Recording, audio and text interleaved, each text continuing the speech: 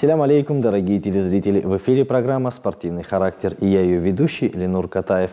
Основные принципы айкидо – это дух единения, безопасная дистанция и уход с линии атаки. Ведь этот вид боевого искусства базируется на философских рассуждениях. О том, где и когда это искусство появилось, узнаем в нашем сюжете. Айкидо – это в конечном счете не только японцы, это искусство универсальной истины и международного значения. Мотомичи Анна Сенсей. Айкидо – это единство различных боевых искусств, религии и философии. Основателем айкидо считается японец Морихей Уэсиба. Именно он добился больших успехов в искусстве владения мечом. Будучи уже взрослым мужчиной, Уэсиба познакомился с основателем новой на то время религии Амота-кё.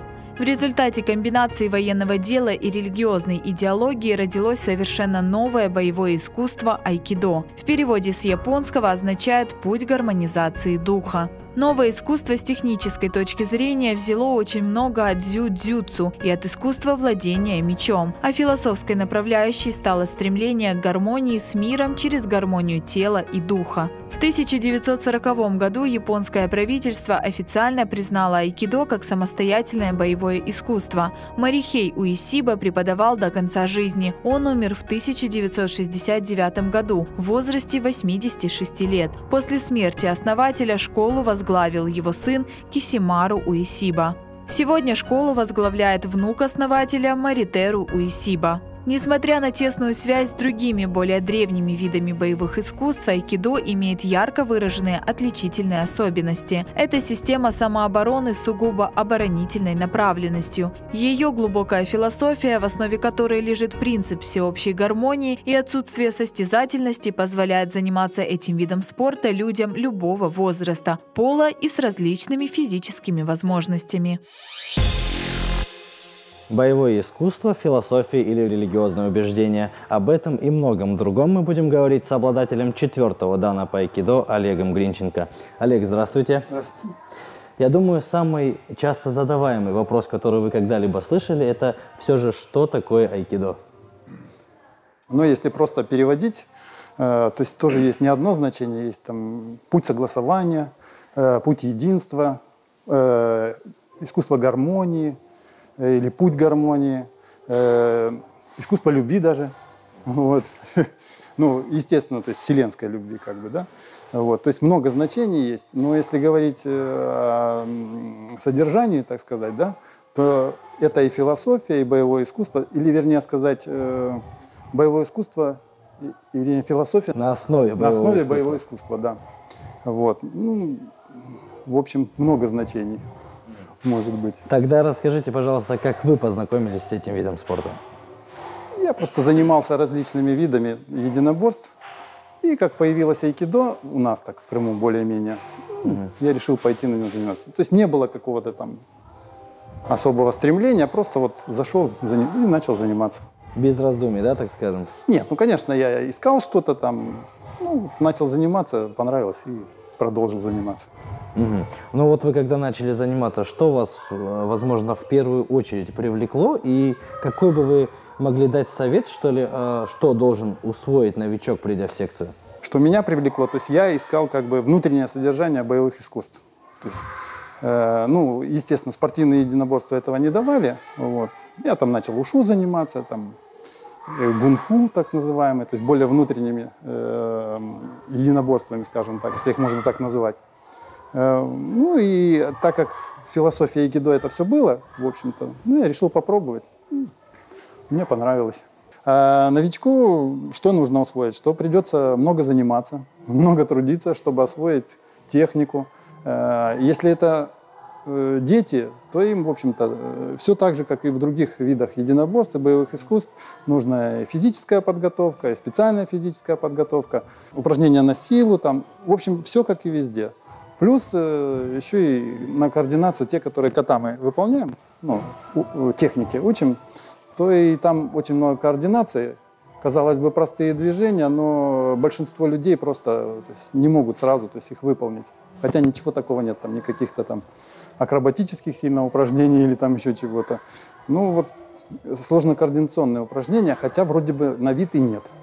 Ну, вроде ходишь там, поворачиваешься, руки поднимаешь. Но все это одновременно нужно сделать, и людям это как-то сложновато. Взрослым, ну, кроме всего этого тоже, правда, у них уже ОФП это личное дело. То есть хочешь – делаешь, хочешь – не делаешь, это твое личное дело. Хотя нужно, конечно. Ну, если человек хочет быть более-менее, ну, как бы поддерживать свое здоровье, ему нужно, все равно это будет.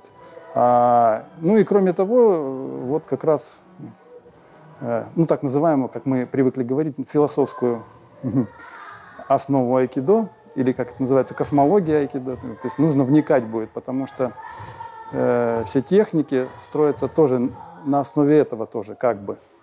Ну, то есть не совсем прямо вот дословно, но есть там много. То есть это неотъемлемая часть? Неотъемлемая, да.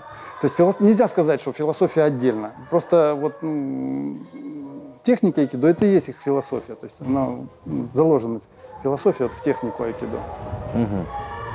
Кстати, что касается вот подготовки и тренировочного процесса, в основе это какие-то технические моменты и философия, и, как вы говорите, ОФП каждый делает по желанию. Насколько это важно? Вот именно общая физическая подготовка и силовые тренировки присутствуют в подготовке? Для взрослых они вот в процессе тренировки. Ну, например, кувырок, да? Ну, чтобы человек кувыркнулся, да, ему же нужно там, ну, гибкость какая-то, да? Вот. Опять же, чтобы у него рука не сложилась под весом тела, ему нужно, то есть и сила какая-то. Ну, вот только так, да, это. Для детей это полноценное развитие, ну, то есть развитие качеств всех физических, там, сила, гибкость, ну, то есть все физические качества, которые вот для ребенка, то есть мы все и должны их развивать, мы их развиваем, в общем. То есть они отжимаются, прыгают, там, ну, как везде, на любых, подтягиваются, комплекс ГТО выполняют. Ну, то есть вы сразу изначально уже готовите, да, ребенка, потому что, насколько я знаю, многие родители отдают своих детей на акробатику, допустим, прежде чем отдать на какие-то единоборства. Не-не-не, у нас это все присутствует. То есть мы физическую подготовку и акробатика, та, которая у нас должна быть. И даже сверх этого. Ну, тут уже зависит от педагога или как, тренера, да. То есть не все же мы одинаковые. То есть айкидо это же не так, что мы вот раз и все как из яйца вылупились. То есть айкидо, да? Кто-то занимался там и акробатикой, и дает детям то, что он, в общем-то, еще кроме этого. А техническая сторона айкидо, то есть подразумевает там какую-то акробатику. Ну, кувырки, такое все, ну, в общем-то, элементарное, но есть специфические, конечно, виды. Олег, также, насколько мне известно, вы активно ведете тренерскую деятельность.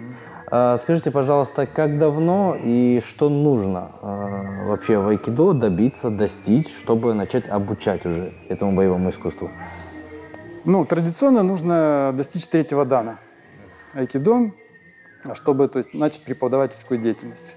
Ну, для детей может быть и как бы и раньше. Ну, как бы учитель, который ведет вас, да, он должен разрешить. То есть, ну, можно вам вести или нет. Обычно это 3-й дан. Ну, понятно, что в нашей стране раньше, то есть, да, сейчас уже это все нормально, то есть уже и у нас это все нормально. Но раньше это, ну, кто когда мог. То есть из 1-го дана, и с 1-м киву. Ну, это на всей территории СНГ или с бывшего СССР было. То есть не мы единственные такие. Вот. Но вообще традиционно, то есть 3-й дан. То есть ты все же должен, скажем, заслужить для того, чтобы давать и делиться своими знаниями с окружающими. Да, конечно. Ну, чтобы, ну, как бы не профанация была нормально. Ну, и не навреди прежде всего. То есть, ну, конечно, там же дети. Да. Ну что ж, Олег, тогда я думаю, стоит посмотреть на ваших учеников в деле. Давайте попробуем. А сейчас давайте посмотрим, как проходят тренировки по айкидо. Айкидо – современное боевое искусство, основанное на философии и религиозных убеждениях. Основатель айкидо отмечал: «Сколько людей, столько и айкидо». Судя по этим ребятам, так и есть. Каждый из них приходит на тренировки с огромным удовольствием, с целью познавать что-то новое и самосовершенствоваться. Игорь Малишевский из тех спортсменов, который четко знает, какую роль в его жизни играет айкидо. Он давно выбрал этот путь и ни разу не пожалел. Айкидо отличается от других видов боевого искусства тем, что здесь довольно-таки гибкие боевые техники. Можно их менять как-то, перестраивать. Даже с оружием можно заниматься. Айкидо – это не только боевые техники, но и душевное равновесие. На этом отличительные особенности не заканчиваются. В айкидо, как и во всех других видах спорта, есть своя уникальная форма. Однако заслужить ее не так просто. Стоит отметить, что девушкам завоевать ее немного проще. Алена Терещенко уже обладает 3-м кю, то есть рангом. Соответственно, гордо носит свою форму. Эти, что называется, хакама. Мальчики их начинают носить после того, как получат первый дан, а девочки после того, как получат 3-й кю. Следует отметить, что 1-й кю – это высшая ступень развития айкидо как ученика, а 1-й дан – начало его пути как мастера. Для получения черного пояса боец обязан в полной мере овладеть эффективными приемами, оценку которых проводят признанные мастера айкидо. Именно здесь спортсмены учатся и совершенствуют свои навыки на протяжении всего пути. Николай Пивоваренко – первый ученик Олега Гринченко. Вместе они работают уже 20 лет. Ученик, у которого уже есть свои юные воспитанники. В айкидо принято так, что инструктор обязательно должен расти вместе со своими учениками. То есть, когда ученики приходят в зал, занимаются, то не только они у меня учатся, но и, соответственно, я у них тоже обучаюсь, и это вот такое общее дело. Общее дело, в котором ощутим общий результат. Главное в айкидо – умение направить силу соперника против него самого. Удивительно, но все же реально. Однако этому мастерству спортсмены учатся годами, и даже спустя время не всем удается достичь этой вершины. Когда они технику выполняют, они стараются, то есть не сковываться, а продолжать движение партнера. И это уже принятие силы противника.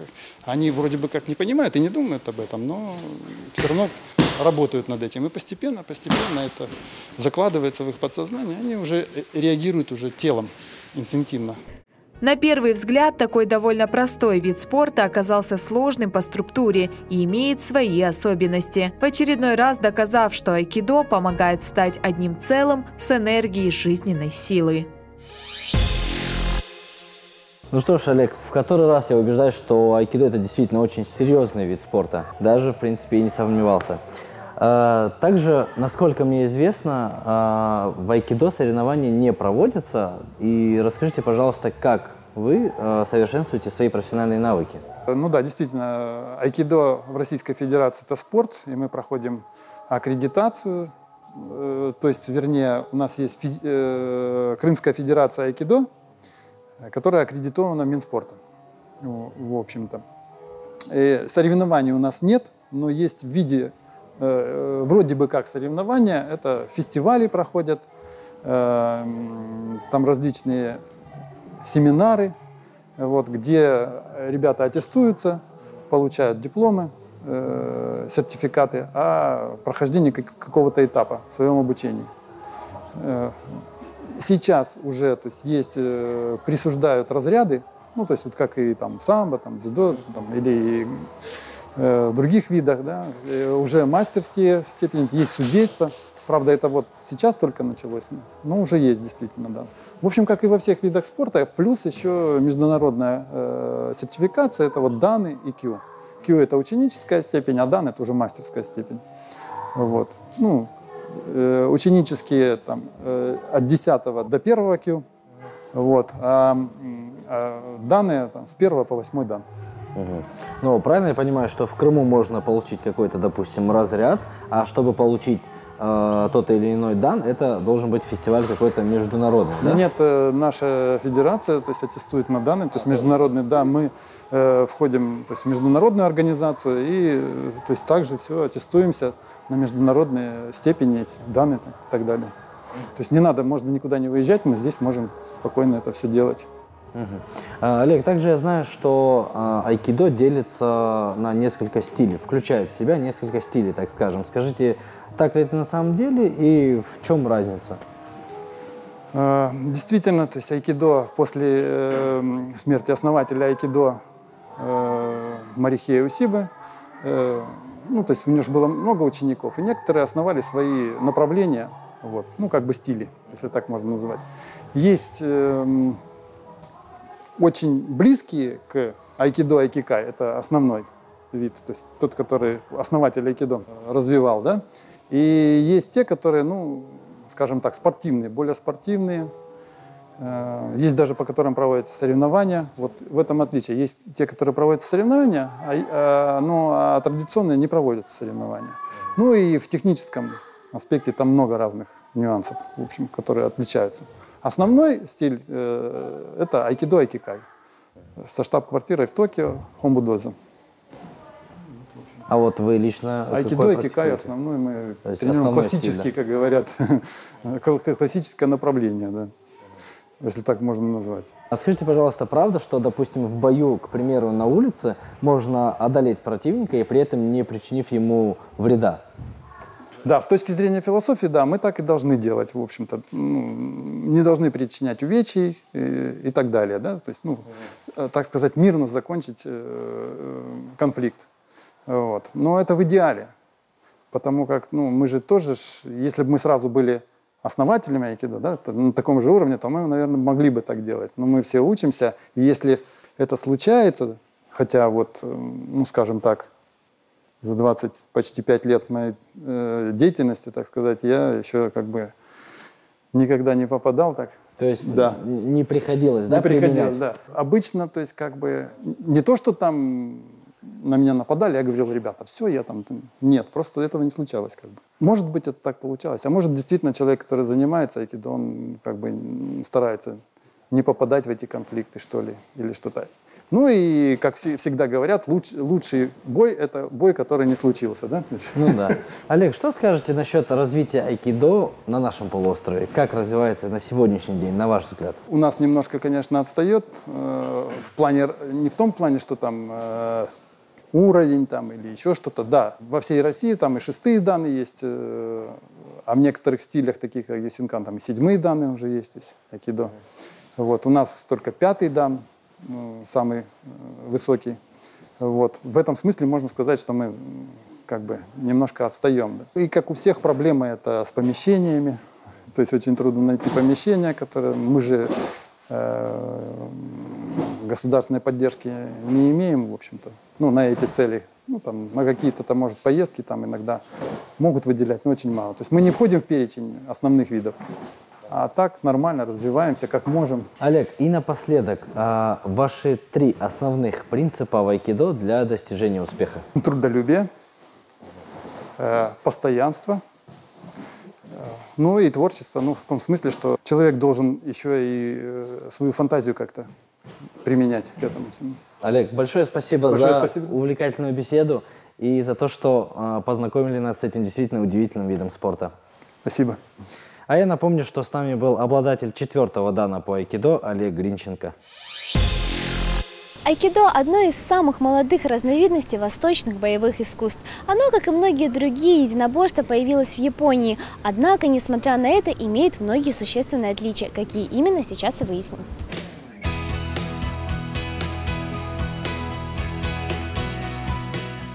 Айкидо – это не просто самозащита, это самосостояние души, которое направляет соперника против самого себя. Это не стиль, чтобы победить кого-нибудь, а просто понять, что человек, который очень сильный, даже физически, может быть очень слабым перед самым худым человеком, который выдвинул эту технику Уэсиба Марихей. Я думаю, что айкидо отличается от других видов боевых искусств тем, что там сила соперника направлена против него же самого. Я это знаю, потому что мой муж когда-то выступал в этом виде спорта. Во-первых, айкидо – это вид искусства, который больше склонен к защите. Он направляет энергию партнера в его обратную сторону. То есть сила противодействия, так сказать, не наносит ущерб физически партнеру. Да. А скорее в других видах спорта привыкли бить сразу. Если честно, я не знаю, потому что я занимаюсь танцами. И понятия не имею, чем отличается айкидо от других боевых искусств. Я знаю, что айкидо – это боевое искусство, оно основано на философии. И знаю, что там не проходят соревнования. Не знаю, чем отличается. У меня девочки, поэтому я так, только на слуху у меня оно. Сам я занимаюсь вольной борьбой.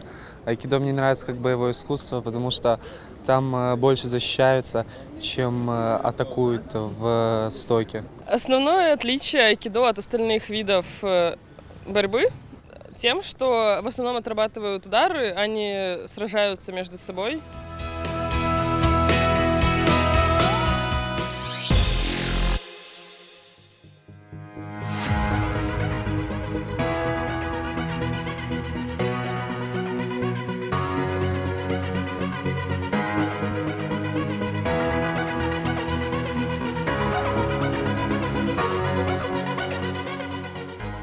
Ну что, друзья, я продолжаю показывать, как разнообразить свой тренинг. И сегодня нам в этом помогут тренировочные TRX петли.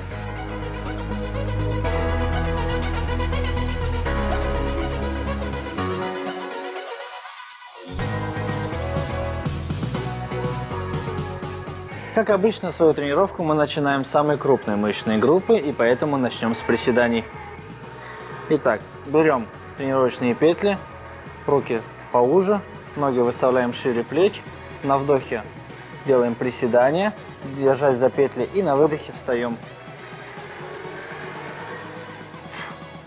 Держимся за петли для того, чтобы нам было удобно и комфортно сохранять равновесие и соблюдать правильную технику приседаний. Делаем 15-20 повторений и 4-5 рабочих подходов.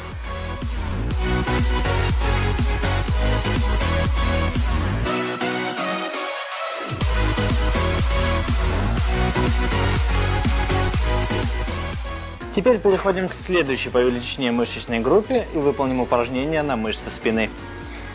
Также берем тренировочные петли в руки, наклоняемся с прямых рук, делаем тягу на выдохе, локти разводим в стороны, тем самым нагружая верхнюю часть широчайших мышц спины.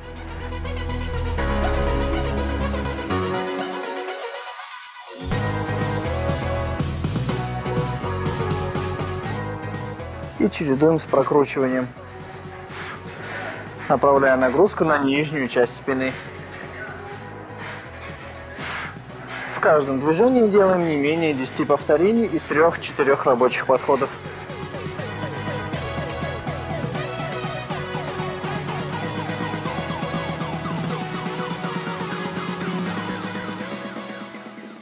Следующим упражнением на TRX петлях я выполню отжимания. Данное упражнение направлено на развитие грудных мышц. Становимся в упор, небольшой наклон, руки прямые, вместе. И на вдохе опускаемся, разводим локти в стороны, как можно ниже, чтобы растянуть грудные мышцы. И на выдохе выпрямляемся, сводя руки вместе. Опускаемся и выпрямляемся. Локти уводим в стороны. И полностью выпрямляем руки в локтях.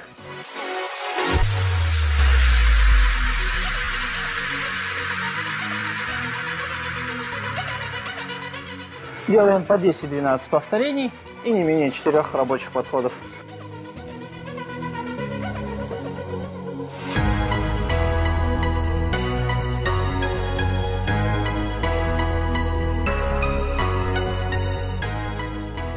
После того, как мы потренировали крупные мышечные группы, следующая очередь за мелкими. И далее мы выполним суперсет на мышцы рук, на бицепс и трицепс. Начинаем с мышц бицепса. Также растягиваемся, берем петли обратным хватом и делаем сгибание в локтевом суставе на выдохе. Выпрямляем руки полностью и сгибаем. Делаем 8-10 повторений. И переходим к мышцам трицепса. Становимся в наклон, руки вместе.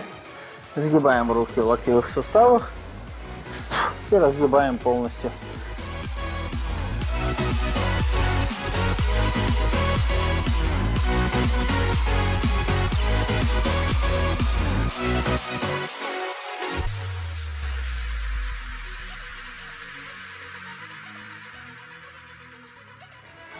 Ну и в конце тренировки мы совмещаем все упражнения в один подход.